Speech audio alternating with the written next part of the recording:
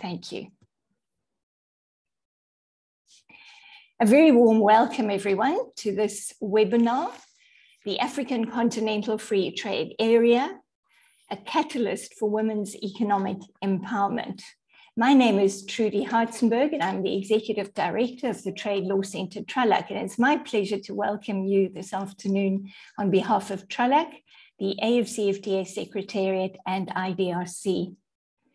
We want to thank IDRC very much for their support. Tralac is embarking on a project focusing specifically on women in the AfCFTA. Women's economic empowerment, colleagues, is a matter of economic and social justice. It is equally a fundamental economic imperative. If women are left behind, our economies and societies cannot and will not prosper. The AfCFTA presents a singular opportunity for us to shape a pathway to inclusive, sustainable growth and development for Africa through trade and integration. We recognize that the AfCFTA is, of course, a very ambitious initiative, integrating such a large number of unequal partners, unequal in terms of economic size, economic structure, and levels of development, is indeed a challenge. However, we believe, certainly at Tralac, that integration and trade liberalization amongst ourselves on the continent are absolutely essential to address the economic constraints we face as small economies, small markets, and very often with the additional challenges that come with, for example, being landlocked. We find ourselves in rather difficult circumstances right now. We know that the COVID-19 pandemic has in fact exacerbated gender inequality and exclusion. The war in Ukraine reminds us how integrated we all are as we face on the continent challenges in terms of access to grains for basic food security. This contextualization of our collective initiative, the AfCFTA, underscores that we can only achieve its objectives, both the specific ones, such as boosting intra-Africa trade, but also the broader development objectives, if women are actively involved in the design, the negotiation, and the implementation of the AfCFTA. The AfCFTA has to work for women. And without women, the AfCFTA will not work. We have a distinguished panel for our discussion today. They will lead us in the discussion, but we're counting on your active participation.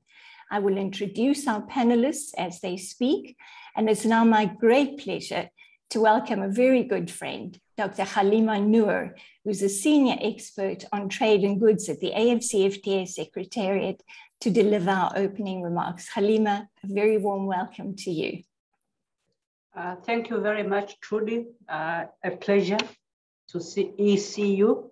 Hopefully we'll meet soon, inshallah, in person. I'd like to thank Tralac, IDRC, and other colleagues for being here. We appreciate your being here, shows your commitment. It's a Friday afternoon. It shows for all of us, women issues are at the core of our work and livelihoods, etc. It's a passion.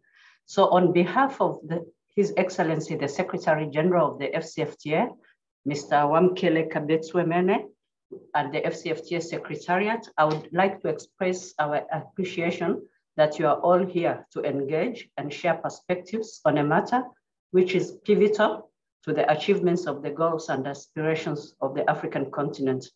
That is economic empowerment of African women. His Excellency, the Secretary General, is a champion of women and youth empowerment.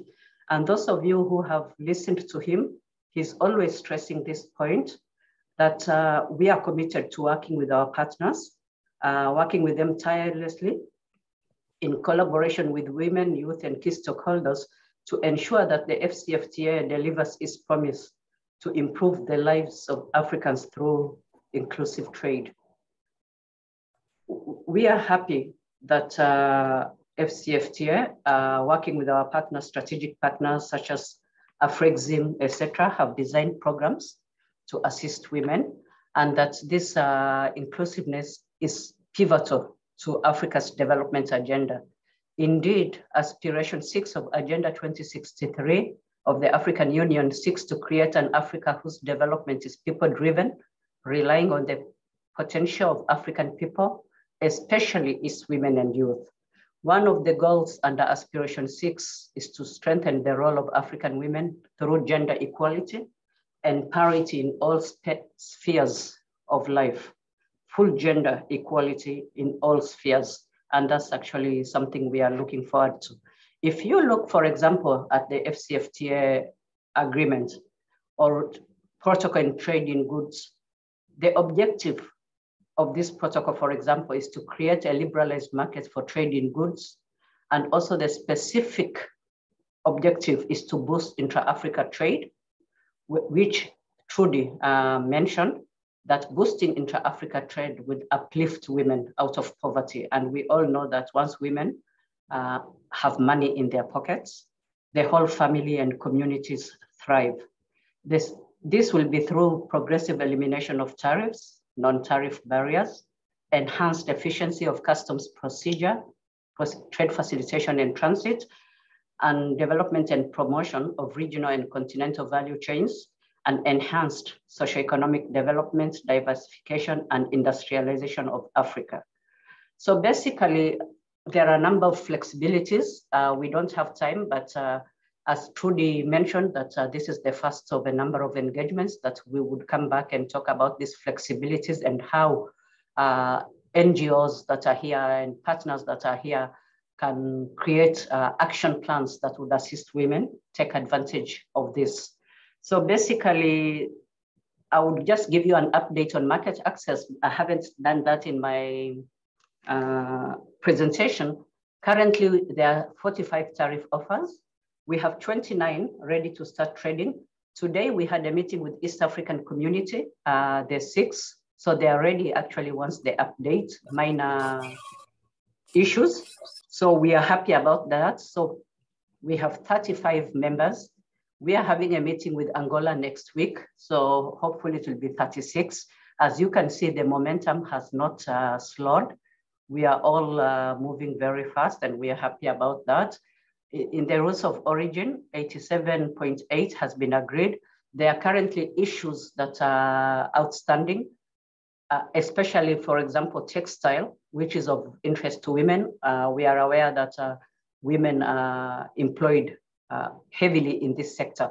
So hopefully there are rules that will be designed that will protect women. Though it is a double-edged sword, we want to export, but we also want to protect women to take advantage of this.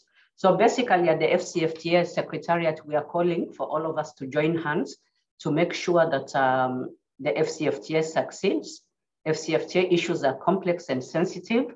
Many states are at different levels of economic development, and we must all agree, consensus, NGOs and others have a role to play to make sure that their stakeholders are aware of the AfCFTA issues.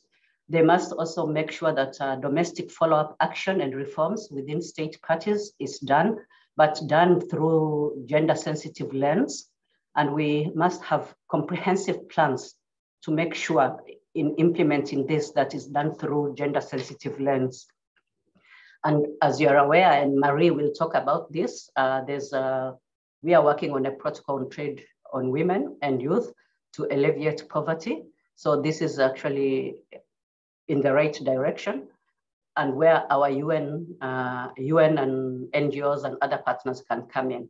So let me thank you very much, and we must ensure that gender issues are mainstreamed and AfCFTA issues are mainstreamed into national development processes, and we all work on action plans to ensure women benefit. Thank you very much. Over to you, Trudy.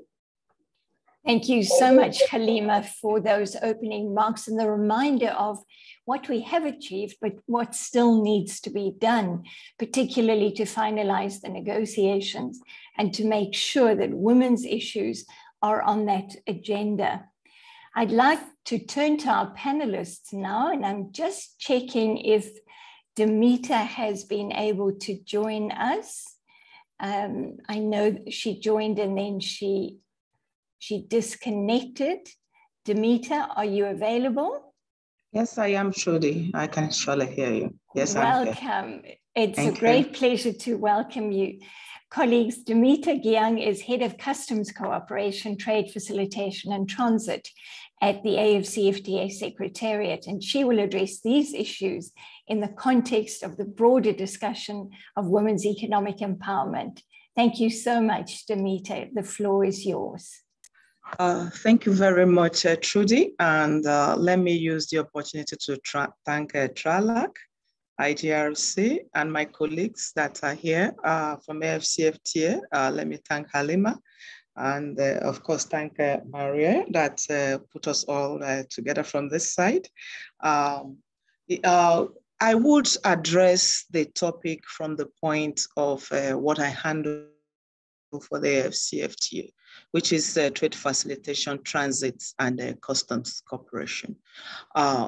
These three annexes in the AfCFTA is the arm of the AfCFTA that would actually ensure that the benefits of the AfCFTA is achieved, right, with experienced, because like somebody pointed out in some other conversation, it is not enough to remove tariffs. If the goods can't move seamlessly from point A to point B, where they would enjoy the preferences, nothing would have been achieved. And so from the trade facilitation, transit, and customs cooperation aspect of the trade agreement, we are to ensure that member states actually live up to their commitments within these annexes.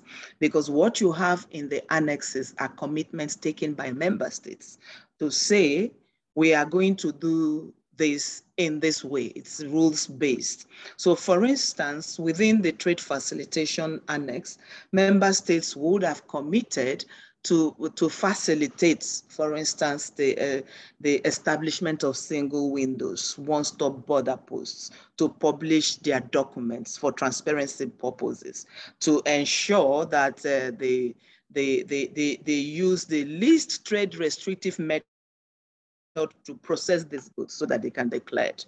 And so, so what we are trying to achieve in this implementation leg is to work with various customs administrations and various border agencies, because it's not just customs when it comes to trade facilitation. You have other agencies that have a role to play in the clearance of goods. So we are to work with them because, like I mentioned, it's actually the state parties that have taken this commitment. But for the Secretariat, we are to facilitate, we are to administer the agreement, via the state parties and the member states. And so from this side, looking at it, what we've decided to do is to give it a corridor approach so that we can address trade facilitation issues from point of origin to point of destination.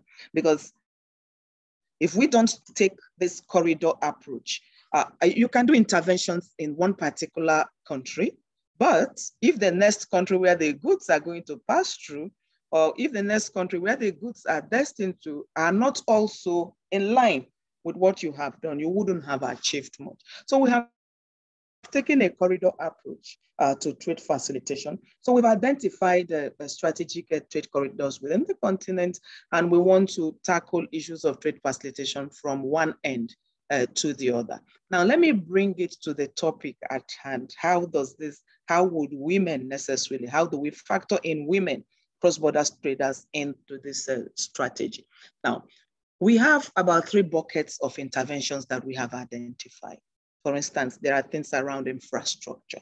There are things around systems. And then you have the people aspect of it.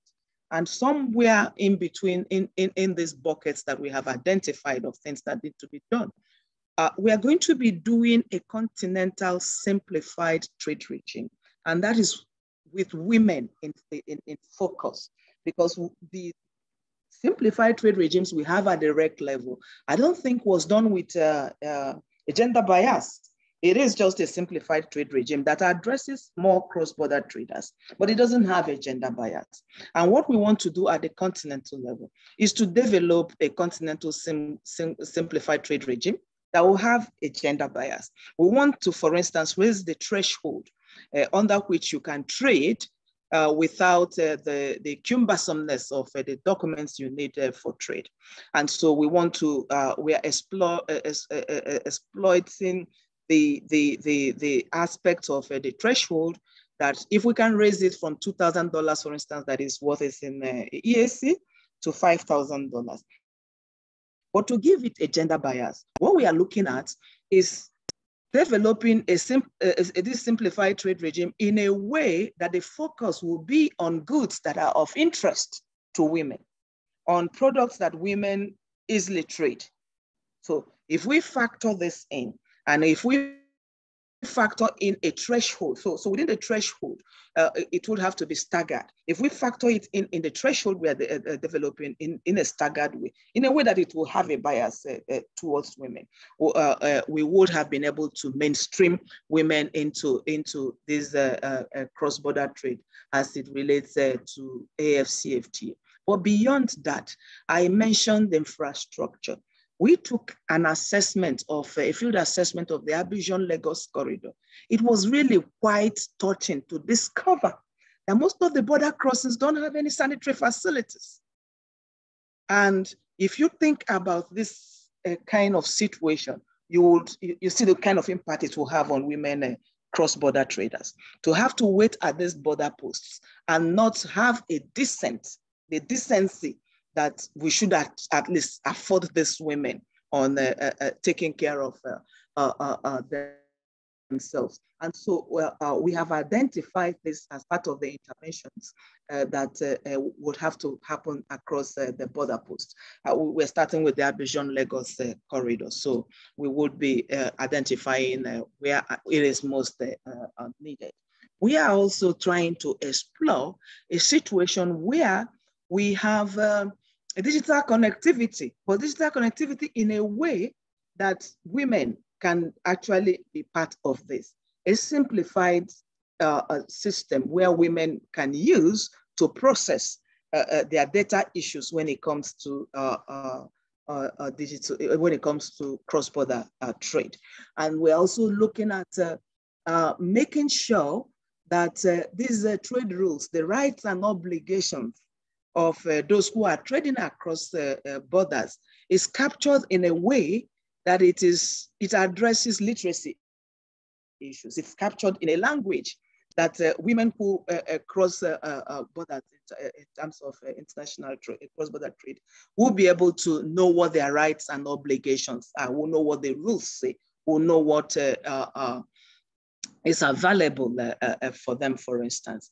We are also exploring, we have spoken about this to some border agencies. We're also exploring a situation where they could create a fast track lane for women cross-border traders. And we also spoke to border crossings agencies about having information desks where if there are any issues, these women can easily approach and get issues cleared. But also along that line, we're also thinking about having a gender desk, not just the information desk, but a gender desk where any issue that is now gender related in terms of women trying to do their normal business across the borders, issues that they face, a gender desk where these issues can be addressed. So when we did the field assessment along the Abidjan-Lagos corridor, these were the things that came up. And so these are the things that we are trying to work into a package in terms of those who would partner with to implement these identified interventions to enhance the movement of goods and then the movement of people across these borders in a seamless way. In summary, we are trying to ensure that the implementation of the 3 annexes I mentioned have a bias towards women, so that we can mainstream gender into these trade agreements and its implementation. Thank you very much, Trudy. Thank you so much, Demeter. I'm really impressed with the practical detail that is going into the design of a trade facilitation, transport, customs, and border management facility and regime, focusing very much on the specific needs of women. So making the simplified trade regime gender responsive. I think this is so important to address the very practical issues that women traders, in particular, small-scale cross-border traders face on the continent. Before we move to our next presenter, could I ask our panelists when they speak to activate their cameras? It'd be really nice to see you when you make your presentation. We're also going to have a number of polls during the webinar, and Geeta will be activating the first one. Halima, as I invite you to make your presentation, you should be able to share your screen. If you don't manage, I'm happy to do that for you. But it's now my great pleasure to invite you back to talk to us about the trade and goods agenda, but also give us further updates on the other aspects of those negotiations. So please do go ahead. Thank you so much, Halima. Over to you. Thank you so much, Trudy. Thank you, Demeter. Good afternoon once again. I'm happy to share the update. So could we go to the next slide, please? Marie, I think Marie is, yeah.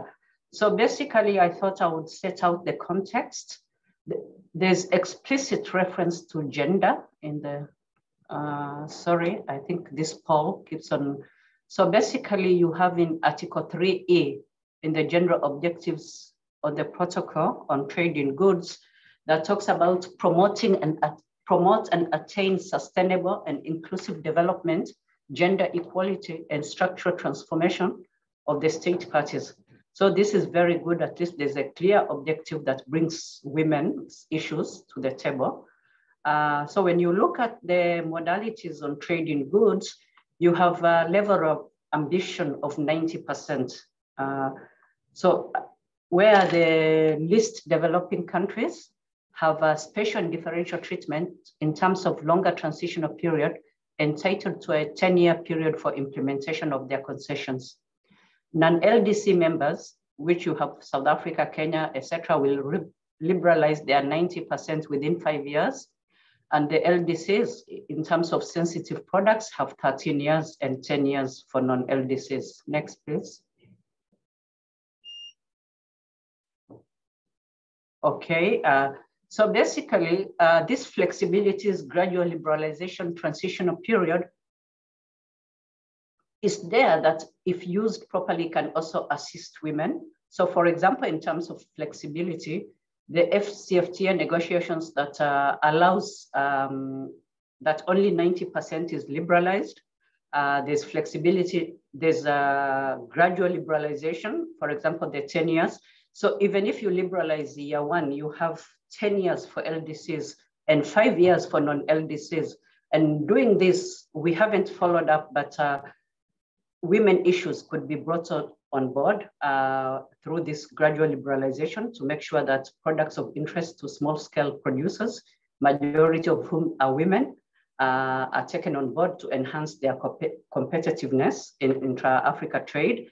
And if properly harnessed, these measures will allow countries to protect their small-scale producers, including women, against competition. Next, please.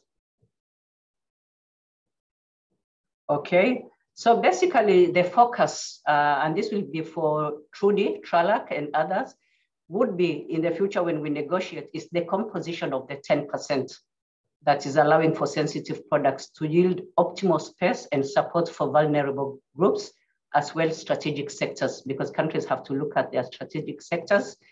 And we need actually to assess the offers that we have currently on the table to see what is their implication on gender. So maybe this is one of the recommendations that we need to assess this, to look at what products are within this 90% to assess their implications. Next, please.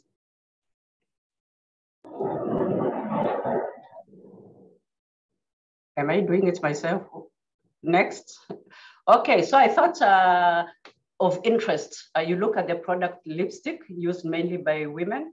You have sanitary pads, ladies, cow dung. I don't know why that you can't trade, you can't carry cow dung, but perhaps that would be the cheapest if you could move it by lorries. Next, please. I thought we quickly scanned to look at, so if you look at ECOWAS, Egypt, Mauritius, category A, those products that I had mentioned are in category A. Let's go to the next. For example, lipstick, you have ladies sari. This is of more interest than lipstick. So you have CEMAC is category B, base rate is 20. The rest you have is category A. Is Seychelles and Mauritius, as you can see, you have 0. So that's a potential market to export woven fabric and ladies sari to Seychelles and Mauritius. You can see CEMAC quite high there, 20 in category B. So maybe when there's bilaterals, this one is one of the products that is of interest to women, could be moved to A. And this is going back to the assessment we were talking about that needs to be done to look at the current offers on the table. Next, please. Yes, so when we look at, for example, sanitary pads, this has nothing to do with trade, but we thought it was of interest. You can see CEMAC, the best rate is 30%. It's quite unacceptable looking at how many poor we have in our countries. They can't afford this. So maybe NGOs can come in. I know in some countries that there has been sort of advocacy to have 0 for these products, where you have Seychelles again, Mauritius. Look at Egypt, textiles has 60%, Serviette, etc. So these are quite high. So this is one of the areas that NGOs could actually advocate around to say that those products that are important, whether being traded or not traded, should be in category A, and the rate actually to be lower, even to go to 0, basically. Thank you. Next. So annexes on SPS, TBT, these have transparency provisions, simplification, notification, equivalency. These are very good. They have actually provisions on exchange of information. So basically, when you talk about action-oriented, this is where the NGOs and the rest of our partners can come in when they are creating programs, is to look at these agreements, and actually when they're doing training, to look at how they will impact women, to make it least trade distorting.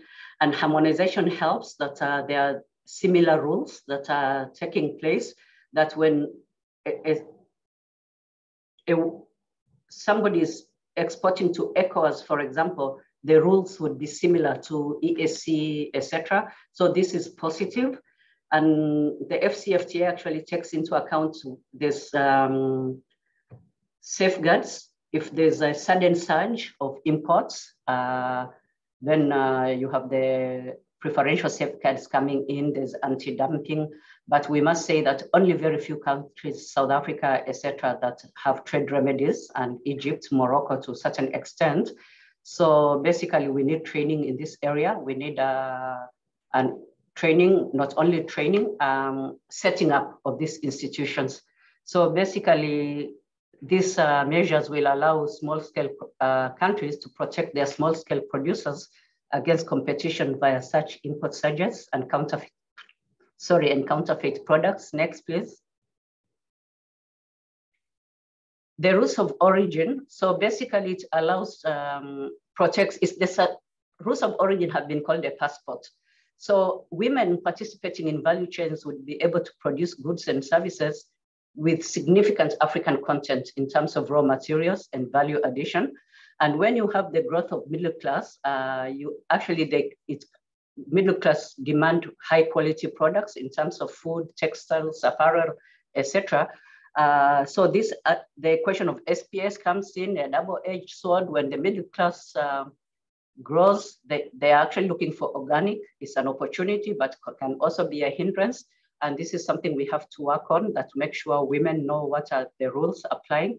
In terms of rules of origin, as I mentioned, the outstanding issues, textiles, automotive industry, and tobacco, automotive sector. So basically, these are the outstanding issues plus the appendix on Appendix 4 on rules of origin. Women entrepreneurs will have the opportunity to meet the demands from the growing middle class, as I mentioned. This will lead to higher profitability, but they need to be trained. But definitely these are the small scale women, but not all the women, as we'll see later. Next, please. So actions to help women take advantage. Improving transparency is important, but transparency is also covered in all these agreements. Actually, one of the objectives is transparency. We need programs to help women with business training, financing programs, and connecting women to supply networks. So basically, there's a mandate for AfCFTA and partners for technical assistance and capacity building across actually the protocols, the annexes.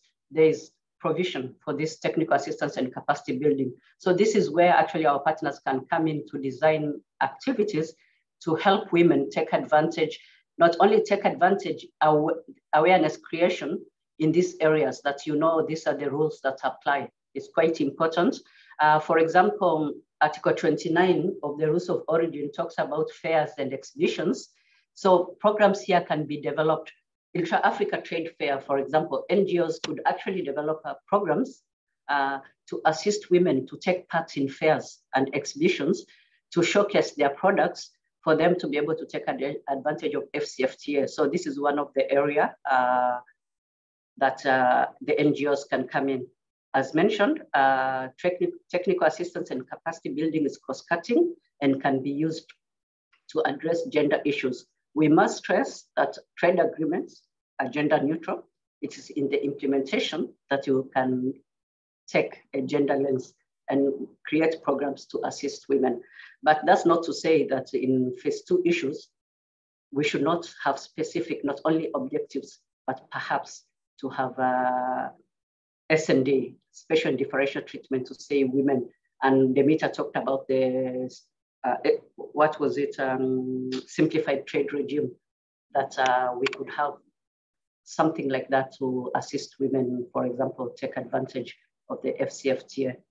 I think, do I have any other slide? We were told to stick to 8. Thank you so much, Trudy. Over to you. Halima, thank you so much. Your presentation highlights not only the substantive issues that we're negotiating and how relevant they are for women traders and for women consumers, but also some of the practical implementation issues.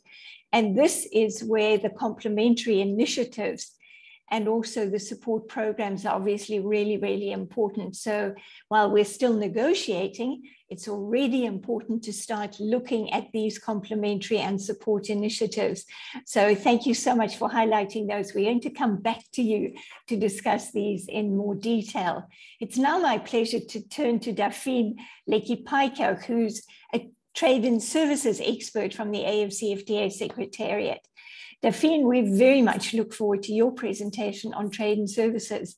There are so many opportunities for women across the broad range of services sectors. So we look forward to your update and to discussing some of the opportunities that we will have as women under the AfCFTA trade and services regime. Thank you so much. Over to you. Thank you very much, Trudy, for that introduction. Good afternoon, ladies and gentlemen. Greetings from Accra. As I've been introduced, my name is Daphne Lekipaika. I'm a junior trade and services expert at the AfCFTA Secretariat. And I wish to express my gratitude for being given this opportunity to, of course, be part of this esteemed panel full of amazing women who, of course, accomplished quite a lot in their respective fields. I'm definitely humbled by that fact. As Madam Trudy has indicated, I will specifically be talking about the opportunities the trade and services negotiations are happening under the AfCFTA will present or will be used as a catalyst to unlock the economic economic expansion of the African woman. Just to build on what Dr. Halima and also Madam Demisa have stated, the conversation that we're having today is very critical and important. And as we always hear, or as is always had during negotiations, we understand that the people who will actually benefit or enjoy the benefits of the free trade agreement, in particular the AfCFTA, are not necessarily the trade experts sitting in the room or even the different trade negotiators, but it's actually the people who are in the ground. So the local lady that you go buy your groceries from, your friend who has a fashion empire, your nurse, the nurses, the doctors, the engineers, the people in the tourism industry, for example, the people in the financial sector, for example. These are the people who will be benefiting or seizing the opportunities that are present in the AfCFTA. Therefore, keeping this in mind, we now need to assess the agreements and the protocols in light of this objective to ensure that the African person or the African woman is able to grow economically, while at the same time we are ensuring the development or the economic development of our respective member states. So I will proceed now swiftly and to now discuss my presentation on trading services. My colleague Marie has assisted in sharing the screen. My presentation will be done in 4 key parts or 3 parts. The first part, I'll just give a brief background on how the trading services negotiations are being done under the AfCFTA to perhaps highlight or elucidate how this process is being done currently.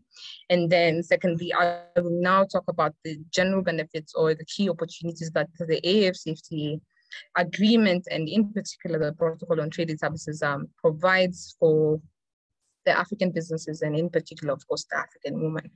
And then thirdly, I will discuss now the status and the progress of the negotiations, what has been done so far, and also reflect on perhaps what needs to be done. And as a final note, I will now, of course, round up now my I think there's someone who's unmuted. Sorry. Please, colleagues, could you ensure that you are on mute so that we can hear Daphne? Thank you so much. All right, thank you. I'm sorry for that. So as a final note, I will discuss now how women can now seize the opportunities and the benefits that I have highlighted. I think we can now move to the next slide. So as has been indicated by Madam Demisa and also Dr. Halima, the AfCFTA seeks to create a single continental market for goods, services, and facilitate movement of persons and investment across the African continent. And one of the specific objectives of the AfCFTA in general is the progressive liberalization of services that is reiterated under the Protocol on Trade and Services. It envisions a liberalized African services market, which allows businesses from across the country to easily operate across borders. My apologies on that. So from the agreement, the AfCFTA procedure is a member state-driven initiative, meaning that the specific commitments that we foresee, for example, in trading goods and we foresee in trading services will be done at the member state level. The AfCFTA protocol in services has adopted a hybrid approach. In first instance, we will have member states committing through the schedules of commitments, which specify the scope and depth of market opening that will be provided in their commitments, and the requirements regarding national treatment, and any other additional commitments that will be made available.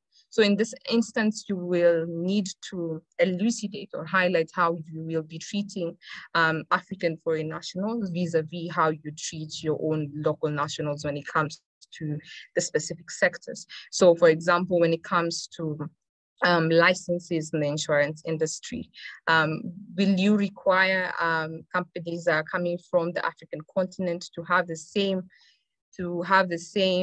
restrictions, or to have the same, to need to have the same licenses, to pay the same taxes regime as your own national. So those are some of the considerations that are highlighted in the schedules of commitments. And now the other approach that is being done concurrently with the negotiations that are happening is the development of regulatory frameworks, which will elucidate the regulatory principles underpinning market access and the national treatments in the respective sectors. So we will have regulatory frameworks that will cover all the priority sectors and also the additional sectors in the next round of negotiations.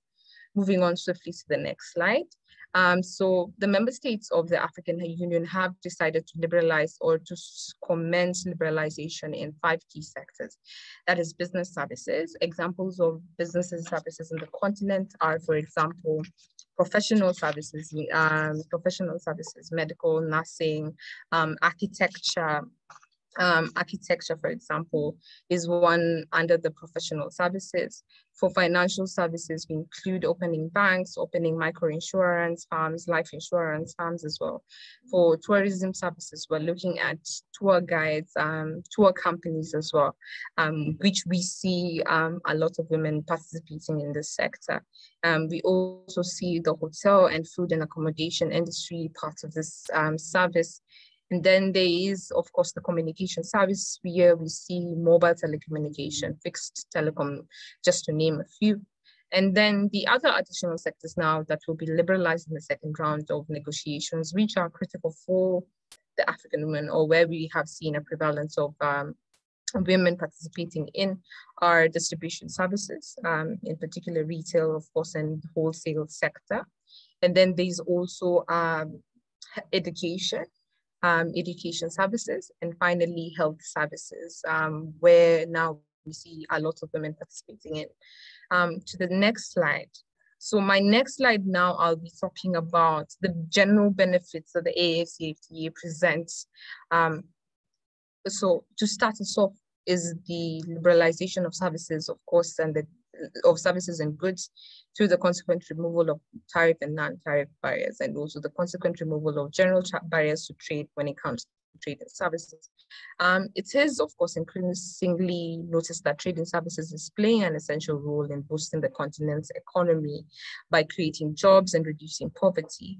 And that, furthermore, there is increasing realization that trade and services can provide immense benefits to women in particular, such as increased participation in service export and improved mobility abroad, as well as greater access to energy, telecommunication, education, and health services, just the services that I mentioned earlier. And there is compelling evidence. If you look at the liberalization of services, for example, that happened in Asia, that indicated that the liberalization of services boosted the participation of women in the export of services, such as in back office processing, contact centers, among other subsectors. To continue, of course, the AfCFTA will also lower the time and expense of transacting across the continent, and basically establishing businesses in the continent will become way easier.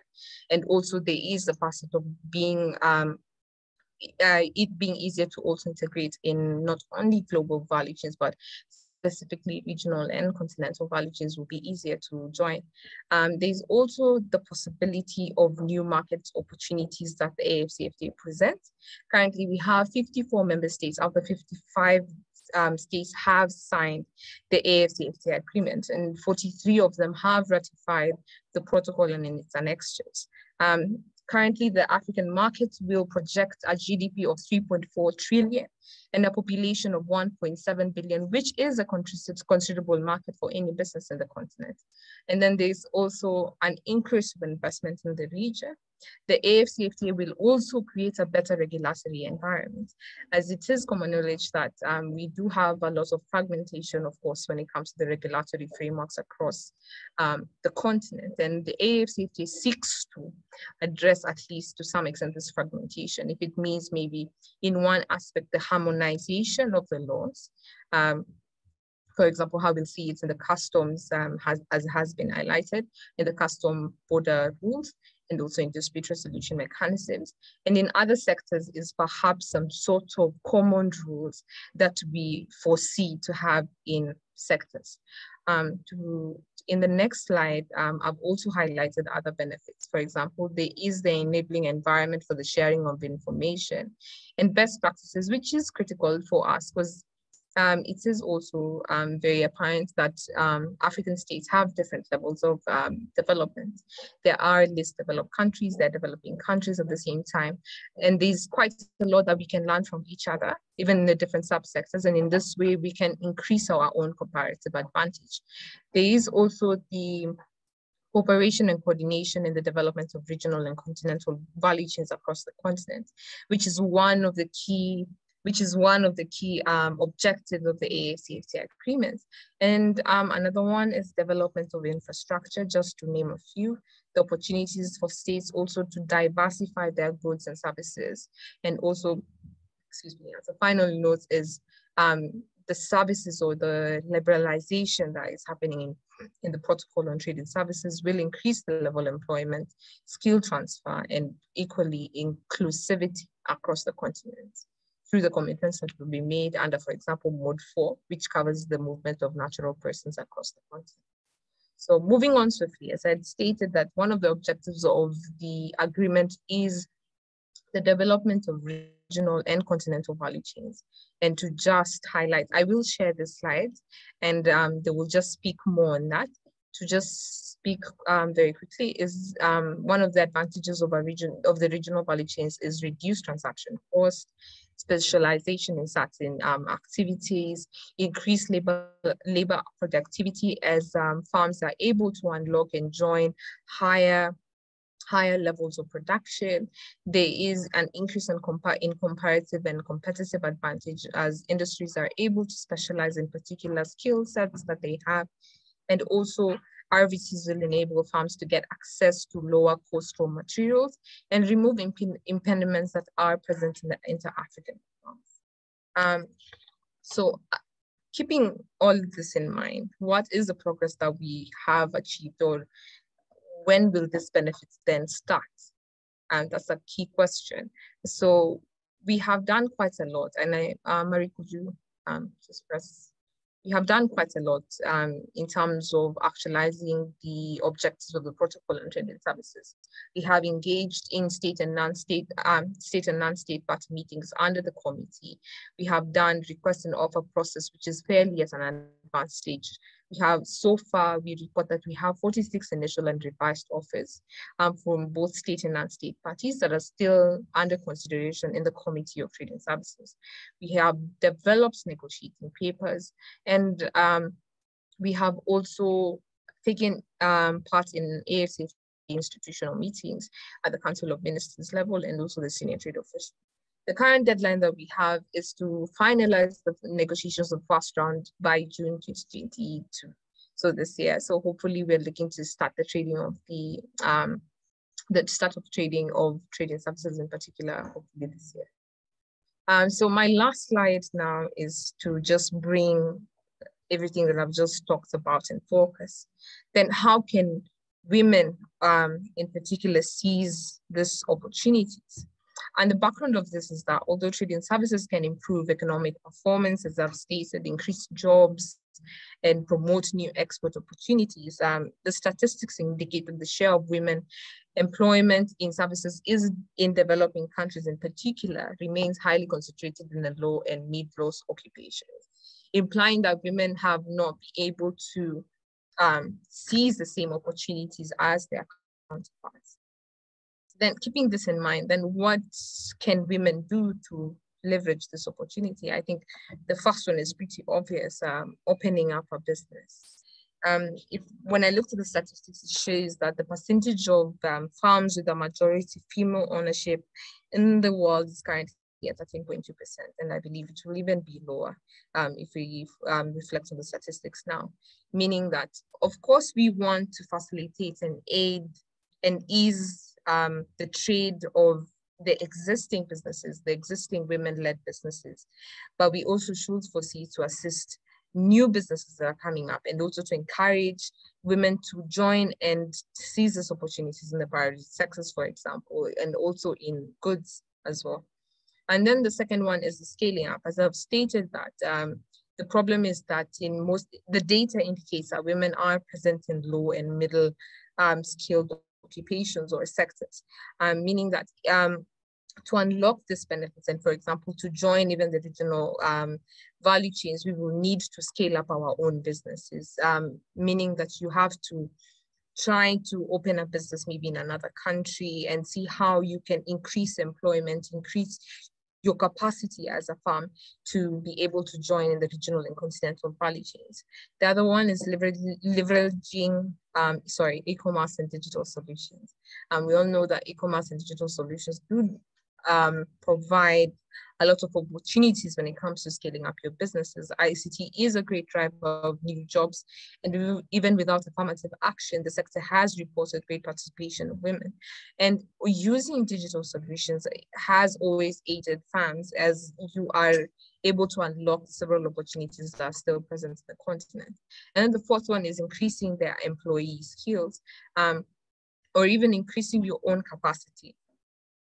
So for example, if you want to open a business, an insurance business in, let's say, for example, Zimbabwe, and you're from Uganda, and maybe the Zimbabwean qualifications of opening an insurance business or even being a doctor is that you have attained this certain qualifications.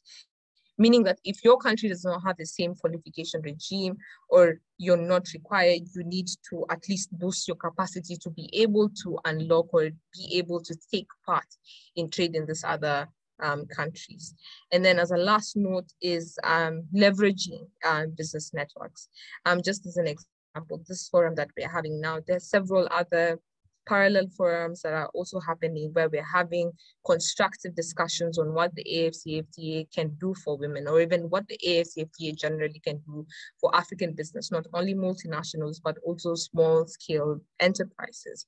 I would urge everyone to engage in those conversations, to read more on the policies that are coming out, to read more on the briefs that are coming out, so that you can also prepare yourself not only mentally, financially as well, to be able to unlock this type of benefits. And in a nutshell, that is my brief, if I may call it, presentation on how trade and services can be used as a catalyst of economic empowerment for the African woman. Thank you very much.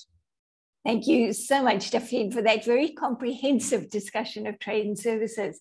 You've touched on so many important connections between the trade and services agenda and, for example, industrial development, highlighting the connections between trade and services and trade and goods. So very important also that services, a number of services that are on the priority list, are so important to facilitate cross-border trade. So in the broader discussion about trade facilitation, these are so important. The connection to the protocol on digital trade are so important for us to make to opportunities in e-commerce specifically, but also more broadly in digital trade for women need to be explored. We're going to come back to you with a number of questions. I see some coming through the chat room already. Thank you so much, Daphne. It's now my great pleasure to invite Marie-Providence Mugangu, and she's also from the AfCFTA Secretariat, and she will provide us with an update on what has happened on the Trade and Gender Work Program. We all know, and we haven't spoken too much about this yet, the Protocol on Women and Youth in Trade that is to be negotiated, a dedicated legal instrument focusing specifically on trade and gender issues and youth issues. Marie-Providence, it's a great pleasure to invite you to give us an update, where we stand, how are the stakeholder consultations going, what are we learning from those consultations about women's economic empowerment opportunities in the AfCFTA. Thank you so much, and over to you. Thank you so much, Trudy, and I'm happy to be here and to contribute to this very important conversation of discussing ways of making sure that ways in which women can actually take advantage of opportunities offered by the AfCFTA. And as you rightly pointed out, a specific protocol on women and youth in trade will be negotiated in the coming months. The basis of it was the commitment by heads of state and government, the Assembly of Heads of State and Government of the African Union, that committed to broaden inclusiveness in the operation of the AfCFTA. By including, devising interventions that would support young Africans, women, small and medium-sized enterprises, as well as integrating informal cross-border traders into the formal economy by implementing the simplified trade regime. My colleague Demita discussed the simplified trade regime earlier. In addition to that commitment, heads of states have also decided to include the protocol on women and youth in trade within the scope of the AfCFTA agreement.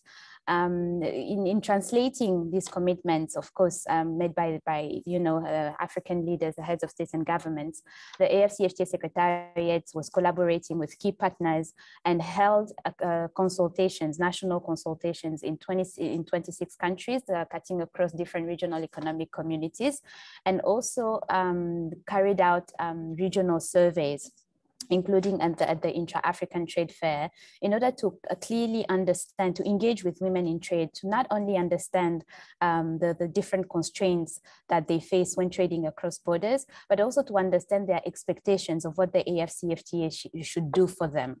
The consultations are quite insightful in understanding what kind of constraints women have been facing. It's been rich in information.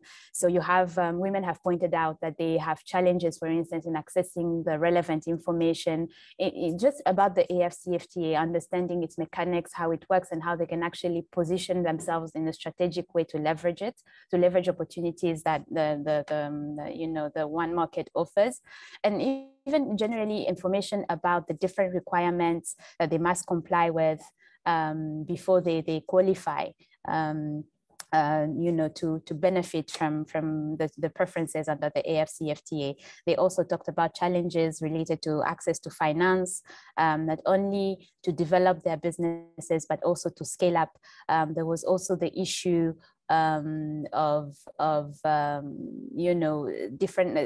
different issues that they faced at border points, including sexual harassment, long delays, the lack of proper facilities such as storage facilities to store their goods. So that also gave us a really good idea of what it is we have to reflect on when developing the protocol on women and youth in trade.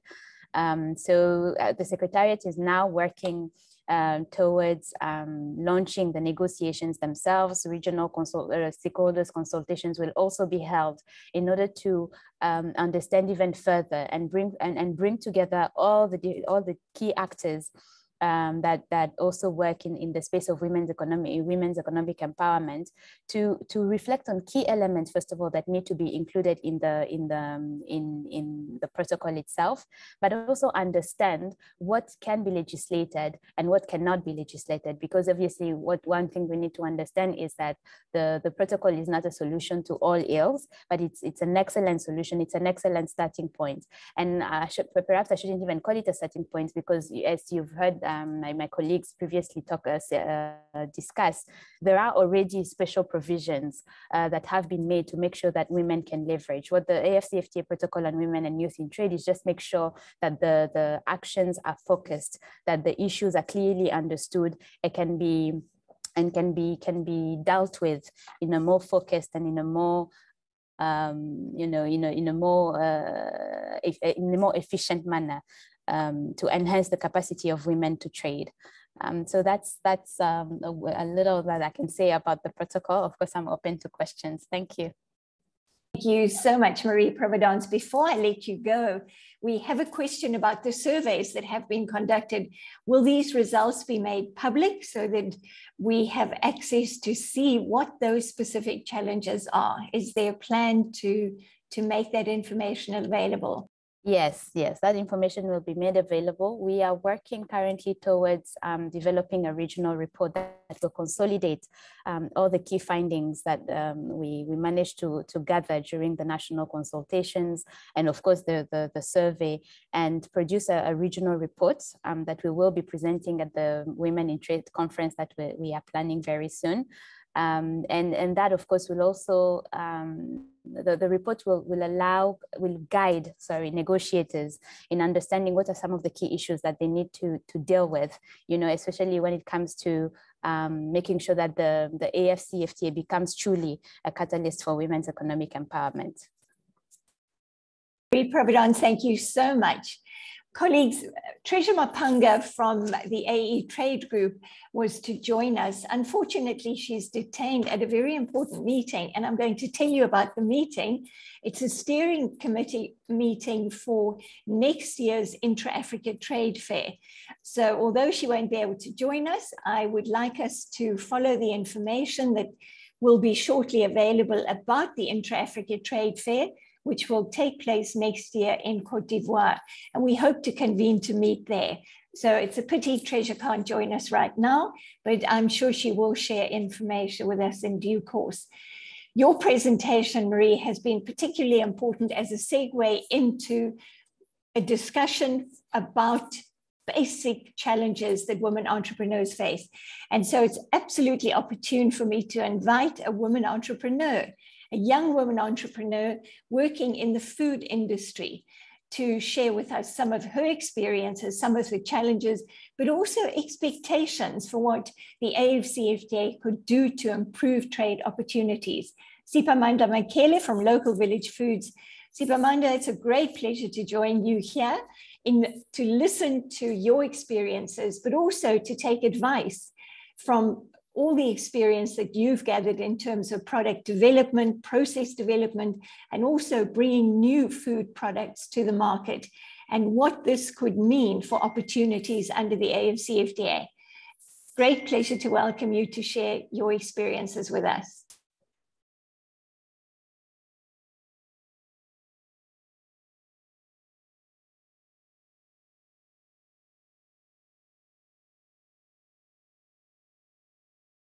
Sipamanda, I think you're on mute. Thanks for that, Trudy. But thank you for having me, and good evening from Johannesburg, South Africa. So for us, we run a food startup based in Johannesburg. We work with farmers from various regions on our continent. So sourcing various food commodities that are indigenous, but also naturalized on the continent itself. So from grains to superfood powders. We then create value-added products, for instance, like pasta made with moringa, to canned foods, varying to beverages and snack bars, using these commodities. And we locally produce these for the health-conscious consumer. I think for us, one of the things that we realized, I think we started the business, and this is something I think even this opportunity presents itself, that in Africa, we have not tapped into our natural resources sufficiently. So at a global banquet table, you don't see African foods or cuisine being easily available, but also known and being there. So I think one of the opportunities this presents itself is for us to be able to leverage on some of these opportunities we see. One of the obvious ones right now, where we see the war and we see a lot of countries hoarding and buying grains and hoarding them, and those grains becoming so expensive. Yet in Africa, we actually have grains that are indigenous, to name a few, like fonio that we source from Benin, and to sorghum grain that grows in Kenya, in South Africa, Malawi, in Zimbabwe, and many other countries. So we have these products that we could substitute our diets instead of relying on some of these sort of foods that are demanded in terms of globally. So that is an opportunity for us, I think we've seen as a business. The other thing that we're seeing is really the trend around consumers wanting products that have less carbon footprint. So if you can get a product closer, then the better. Instead of me sourcing a product from Peru, I can source that from Ghana or Côte d'Ivoire, make it a bit easier and cheaper, but also just less carbon footprint in that sense. So there's definitely an opportunity from that point, because consumers are being very conscious and demanding these products that are locally made, if I could say. The other thing I'm seeing is the rise of the proudly African trend. So everybody these days is, proudly Africa. I want a product that's proudly African. We see that in diaspora in the US and the UK as well, where people actually want these products. So I definitely think that there's an opportunity for collaboration as a people, as a continent, so that we could be able to produce these products, but also from a skill set where people are actually are able to value add products. People are actually starting to create their own chocolate. Back in those days, you could just get cocoa and send it to Switzerland from Ghana. But now entrepreneurs in Ghana are actually making lovely chocolate, and it's, at a global standard, which is really awesome. And it's something we weren't doing before. And so definitely there's an opportunity for that in Africa for us as entrepreneurs to be able to leverage on that. The other thing I've seen is really around climate change.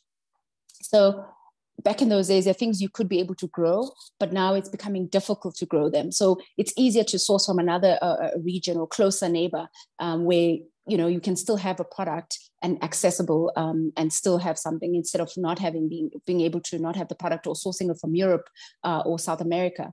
So I think definitely that those opportunities are there, and we could leverage on those.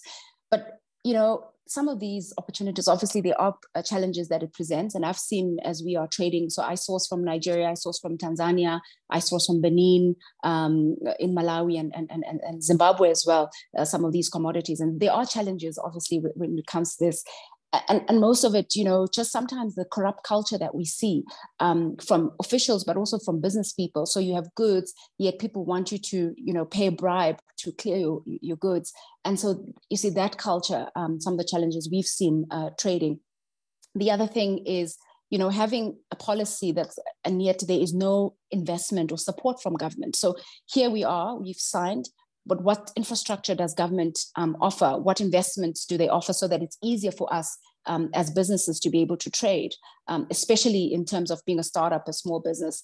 So those are the things I think that present themselves as some challenges. But the other thing one of fellow panelists mentioned is around standard. The common language for trade is standard. And the difficulty is when you don't, so if I'm sourcing from Nigeria, and there's a certain standard that they have, and I must either meet that if I'm maybe selling in the market, but also bringing it into South Africa, it's a different standard. And so the farmer in Nigeria or the farmer in South Africa, it's sort of difficult because we don't know what is, maybe the most appropriate, or if we had one sort of standard, it would be a bit easier for us to trade. It tends to be really expensive for us as startups. So I definitely think there's opportunities, but I think one of the greatest opportunities this presents, just the diversity that Africa has, the ability to connect and to interact and learn. I didn't know before I started this business that I could learn so much about different countries and cultures, not just where I grew up in South Africa. So I think definitely this after gives us an opportunity to actually collaborate and learn from each other and leverage our skill set as a people to be able to make Africa better by producing products that are relevant for the global market. And we are already starting to see that. So definitely this is an opportunity that we want to tap into. Just an example, lately I brought in products from Lagos, and I mean my bill, usually, some of the rates, I saw a discount there. And for me, I think that adds, to the pricing and to my customer and what I can charge. So that helps in terms of from a business point of view. For me, that makes sense if I can save. So definitely, I see this as a great opportunity. Mandla, thank you so much for sharing your experience. And would you mind putting your company website in the chat room so we can have a look at the products that you're producing, because you are innovating in terms of using indigenous ingredients, as you've indicated, in beverages and food products, nutritional snacks and so on, which are really impressive and very tasty. So thank you so much for doing that. Colleagues, this brings us to the end of the presentation. So we now have an opportunity for discussion. I've seen some questions coming through in the chat room, but I think our participants probably have a lot more on their desks that they would like to discuss. I see that some of our colleagues are raising hands. Excuse me, just to start off with, I've noted a question from Lufuno. She says, good day, my name is Lafuna. I would like to find out more about opportunities for mentoring women who are in consulting. I have over 10 years experience in government agency and so on. I will be joining a consulting organization. My email address is here. I would appreciate even opportunities to be mentored. So The capacity building, technical assistance that we were talking about earlier, extremely important. Let's build our capacity together. Very good opportunities. EDIDA, it would have been helpful, and this relates to trade and services, to know what strategies have been used to include women in each of the 5 sectors highlighted. If I could come back to you, Daphne, on that. So colleagues, just let's take a look very quickly at the polls that are coming onto the screen. Daphne, as you prepare your answer, please take a look at what Edida is asking us here. Thank you so, so much. Okay, thank you very much, Edita, for that question. I think it's a very important question to look at, especially when it comes to implementing then the objectives or even implementing the commitments that we are having at this negotiations. I would just like to say that the Protocol on Trade and Services under the preamble and also under Article 72D, let me just share my screen real quickly to just show that, sorry for this. Yeah, as you can see under Article 27.2D elucidates that all the negotiations that are happening in trade and services and also stated in the preamble will be based on the increasing inclusive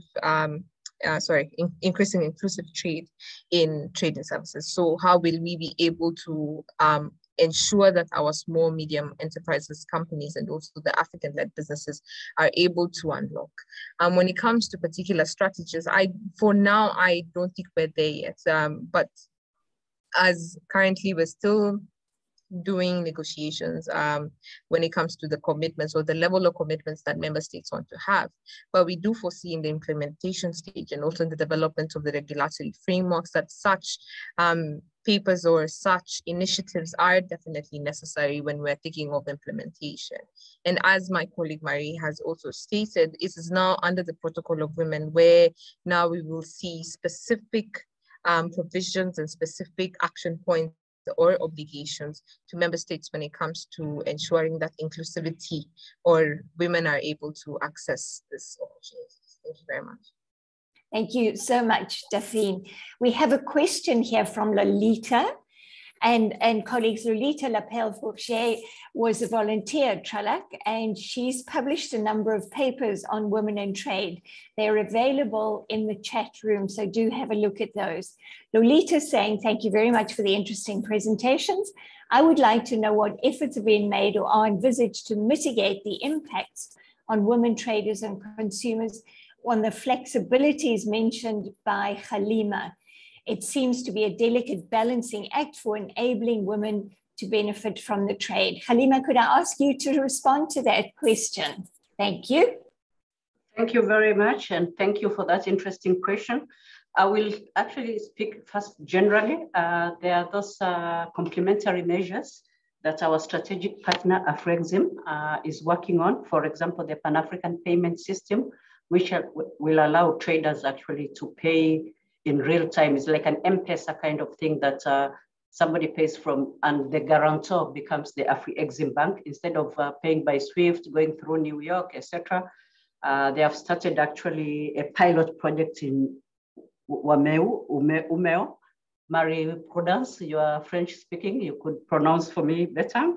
And then you have the adjustment facility where when countries lose, for example, so I'm talking generally about countries, there's this adjustment facilities when countries lose through, when liberalizing, they could actually get funding, though it's not a grant, but at concessional loan to mitigate these impacts. But this is Marie's actually question, because the Protocol on Trade in Women will have to come up with these solutions to make sure that the advantages are taken, the provisions are taken advantage of. For example, basically what we have done is we've designed the structure, but we haven't put in place the action plan to implement this. So this is coming. And as you say, it's a delicate balance. I think moving forward, working with Trudy in Tralac and the rest, I don't know whether Marie would like to compliment. Basically, we have negotiated. We haven't started implementing trade in goods. You remember when I started, I talked about 29 countries are ready now to start trading based on the adopted modalities. We have 35 with EAC today qualifying. Those are 6 countries. So basically, we have put in place, but countries have not started, state parties have not started trading. Once they start trading, we will, of course, we've talked about challenges, and these challenges are from experiences gathered from REX. We know that we are anticipating, so we will design programs to mitigate the disadvantages. I don't know whether Marie has something to add to this. Thanks, Halima. Marie, over to you. Thank you, Trudy. And that question is really interesting and very pertinent to the development of the protocol itself. It is really important to understand, you know, we need to be very prudent, first of all, in what we are including in the Women in Trade protocol, because I must point out that the idea of having a specific Women in Trade chapter is not a new concept on the continent. You several regional economic communities have implemented it. You have the EAC that has a specific chapter on women in its agreement. You have COMESA. You even have SADC that has a protocol on women. So the AfCFTA's protocol on women in trade is actually quite is in a unique position, because it gets to build upon what is already there, to learn what has worked and what has not worked, and to see what can be scaled up at the continental level. What are some of the best practices that can be scaled up at the continental level, and what are some of the provisions that can be put therein that can actually be implemented and are enforceable. So that's something that we will always keep in mind as well when you know, engaging on the Women in Trade protocol. But that's not to say that the different initiatives that have already been put in place within the framework of the AfCFTA already are not able to assist. Dr. Halima talked about PAPs. You also have the NTB's online reporting, monitoring, and eliminating mechanism that allows private sector to report any NTBs that are encountered at border posts, and these NTBs are actually resolved within a reasonable time. There's already an institutional structure that has already been put in place to make sure that the follow-up is efficient and done in a very coherent manner, and in a manner that actually helps the trader move the goods much easier. But this is a point that is well noted, and of course will still have to be considered within the context of the protocol. Thank you. Thank you so much, Marie, for that. Demita, I would like... Sorry, could I just 1 minute say something? Yes, please go ahead. Thank you. I just wanted also to point out that women are not a homogeneous group, and that the implementation will affect them differently. We've seen Sipamandla here, very good at, you've already started trading without the AfCFTA being operational, so we congratulate you for that. I wanted to point out that Marie mentioned the NTB, for example, mechanism. Under this annex, Article 8 talks about the composition national monitoring committees. So basically, this is where we have to make sure that women are at the table, because they will come with a different lens. So you take Article 8 of the NTB, and Article 8F talks about providing clear guidelines to the business community for the resolution. So here, when we talk about clear guidelines, we have to make sure that we talk about also small-scale women when we are developing these guidelines. This can be already an entry point to make sure that we look at this through gendered lens, that these guidelines also take into account women issues. And when you look at SPS, and Sipamandla talked about this, if you look at Article 14, it talks about cooperation and technical assistance. It's talking about development of infrastructure, identification of SPS centers of excellence. So this question is that we have all this in place, but it is in the implementation. And as we always say, the proof of the pudding is in the eating. We have excellent AfCFTA agreement, excellent annexes. It is you who are out there and truly to do research So actually research-based, evidence-based to make sure that women are taking advantage. And when we are producing these guidelines, that we make sure we invite everybody to the table to make sure that women issues are not, that they're mainstreamed. And if they're mainstreamed, it's not in a tokenist way, that it is just broad and not implementable. Thank you very much, Trudy.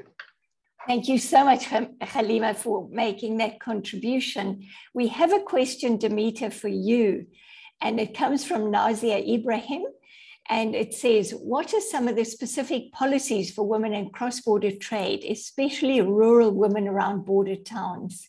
We look forward to your answer to that, a very important practical question.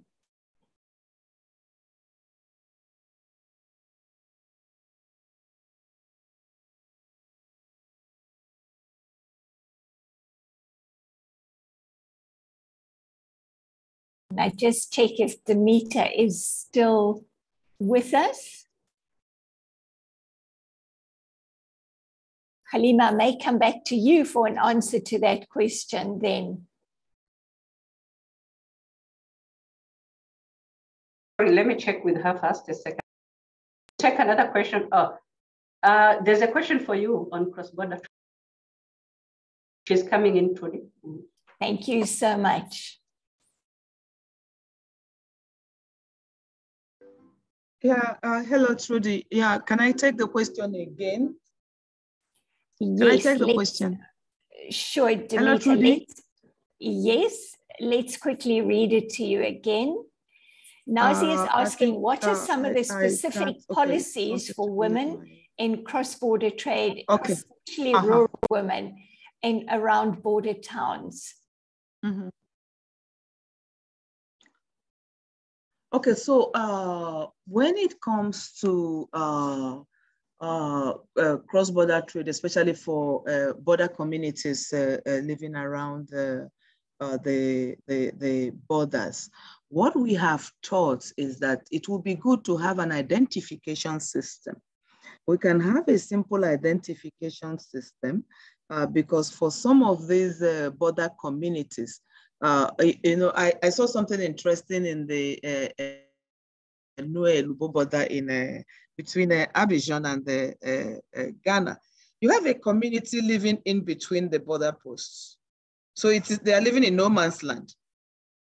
So you cross the Côte d'Ivoire border, and then you are at in between the Côte d'Ivoire side and the Ghana side. You have a community there. And what the immigration officer told us is that sometimes when there's a woman probably with her chicken going across to go and sell, and you are asking her for passport, she's at a loss. Because for all she's just walking down the road to go and sell something. So we are thinking that an identification system would be very good, a simple way of capturing them. And this could start by having them form themselves into associations. And then we can figure out how they can have an identification system so that when they want to cross to sell their goods, they just show this identification and it is enough for them to cross to go and sell their goods. And then if you go to what I said about simplified trade regime, it could also, so you look at the kind of products this kind of border community they're interested in selling across the border. And you ensure that these products are factored into what will form the product list for the simplified trade. These are some of the things that actually can be done. Mita, thank you so much. Could I ask you very briefly to tell us a little bit more about the simplified trade regime? What would make this gender responsive? Okay, so when we look at what we have now, there is no gender bias in it. For what we have in COMESA, what we have in EHC, and what we have in all the other places, we discovered that they are using some form of a simplified trade regime. It is same for everybody. No, there's no gender bias. And so what we are thinking of doing to make it gender responsive is one, is like what I have just said now. you look at the products that are of interest to women as producers, to women as traders, to women as employees. Just look across products that, and to women as consumers, you look at products that are of interest to women. Because to be able to operationalize a simplified trade regime, you need to agree on the products that will be traded. And so in compiling this list of products that will be traded, there should be that bias, looking at it from the perspective of the products that are really of interest to women in these 4 categories. That's one. 2, we would also look at the threshold. We are trying to propose a threshold of $5,000, which we will propose to the member states if they accept, right? When we present the draft document to them. But in this product of below $5,000, because we want to also put in some form of sanctions so that these provisions are not circumvented. So, but in putting that, we wouldn't have those sanctions apply to certain products that are traded by women. So, because when I say sanctions, if the threshold is $5,000 and you can cross 10 times, right? So it becomes $50,000 in a day. And then you know that something is not quite right, something is happening. So in putting the limit to the number of times you can cross with your goods, we can also make that gender responsive. We can allow the women with their basket of $500 worth of goods to go as many times as they can. So we intend to give it this kind of,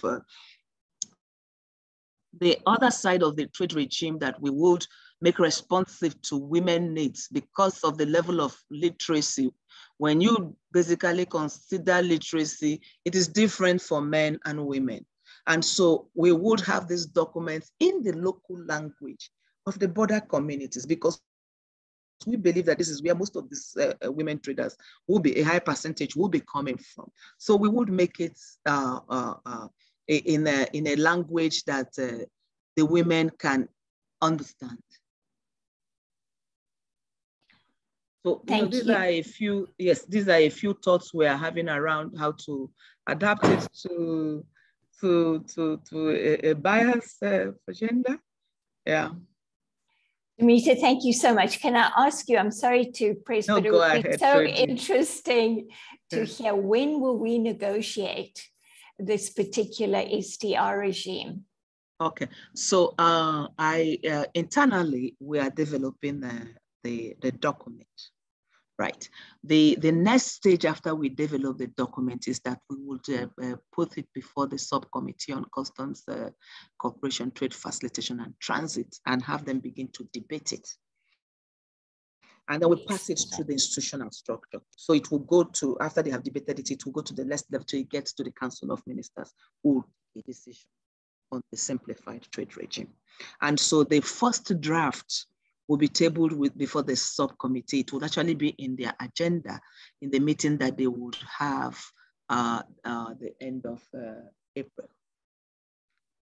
25th to 27th April, the first draft, the first basic draft, so that we harvest their input into this document. And then we revise it, and then we bring it back to them. And then hopefully they deliberate on it again, and then we can pass it to the next level of the structure. Amita, thank you so much. That's very, very good news. We'll be watching closely for progress updates on that. Thank you so much for that. Colleagues, we are just about out of time, and I'm not going to summarize the discussions, but a number of you have asked whether we will be sharing the presentations that you've had this afternoon. We certainly will be doing that. As I've also indicated, we are recording the session and we will share the recording with all of you. It just remains for me to invite Catherine Toure, the IDRC Regional Director for Eastern Southern Africa, to invite Catherine to make our closing remarks. Catherine, welcome, and we look forward to hear your remarks. Thank you so much, Trudy. Thank you, colleagues. What a good discussion we have had today. And I know it is just the beginning. The Africa Continental Free Trade Agreement is historic. We know it will promote regional integration, intra-African trade, and prosperity.